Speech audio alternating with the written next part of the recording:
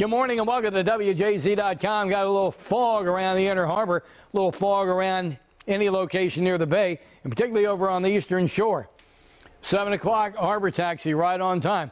Dark enough to still need the navigational lights. It is a mild morning. To get fog, you need it mild, humid, and calm. And that's what we have. Around the Beltway right now, primarily at 7 a.m. in the low 40s, upper 30s, many locations. We'll have a quick little shower pass by the area this afternoon before we get some clearing. That little shower is actually part of a bigger cluster following a stationary front that's south of Richmond. But high pressure to our north is suppressing all that down to the south. You see that big frontal boundary that just cut across your screen? That we want to talk about. You're going to see a lot of action over here on the eastern side of the country. Don't worry about it. Watch that high. Watch that cold front. This is going to be the January chill finally settling across much of the United States.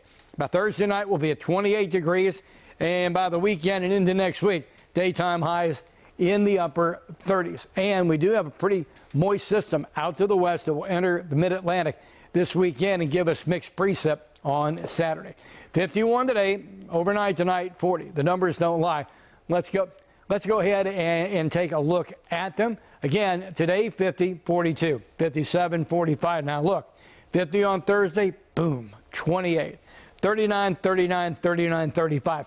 We've now taken a snowfall out of Friday night into Saturday morning, slowed things up. I'm just going to say a wintry mix Saturday afternoon. Sunday, fun day, is going to be sunny and cold. That 39 feeling more like 28 or 29. Never let the weather get in the way of a Sunday fun day.